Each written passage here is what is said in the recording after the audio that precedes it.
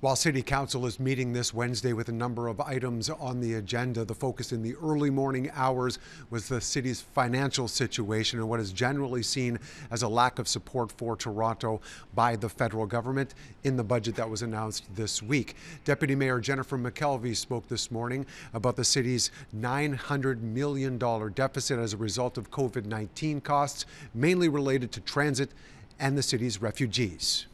I'm disappointed the Deputy Prime Minister, a Toronto MP, would ignore a direct commitment the federal Liberals made during the last election to the City of Toronto. I'm thankful for the many productive conversations I've had with many Toronto area MPs who understand the importance of making investments in transit and housing for our most vulnerable. We have been very clear to the Government of Canada what the city's needs are and about the importance of supporting Toronto, the country's economic engine. My job right now is to stand up for Toronto, and I won't hesitate to fight to make sure our city and its residents receive our fair share from other governments.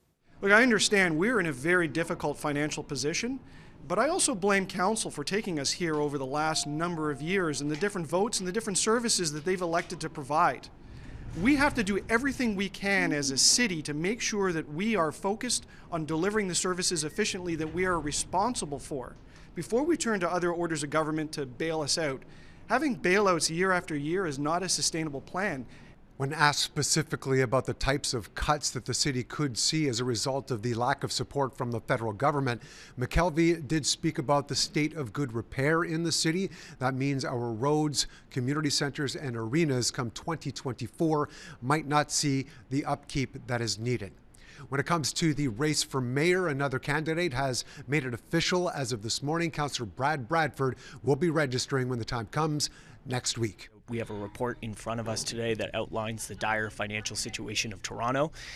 Community safety is a top priority. We see the chaos that's happening on the TTC right now. Folks don't feel safe. It is less and less affordable to live here in this city every day, and it's harder and harder to get around. We spend so much time here at the city in endless debate and discussion, deferral, delay, and we don't see enough action moving things forward. It's about time for less talk and more action.